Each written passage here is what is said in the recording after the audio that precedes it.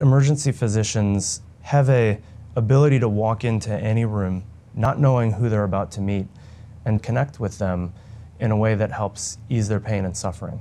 In those first seconds, I have to provide reassurance that I have their best interests in mind and that I'm going to take good care of them. We have a large training program here, and I teach residents and medical students how to do this.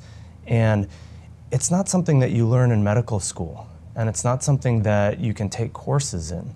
It's simply, you see a lot of patients and you learn how to communicate with people who are having the worst day of their lives. Everything you do has to exude confidence and empathy and a feeling that you're there to help them get through this difficult time.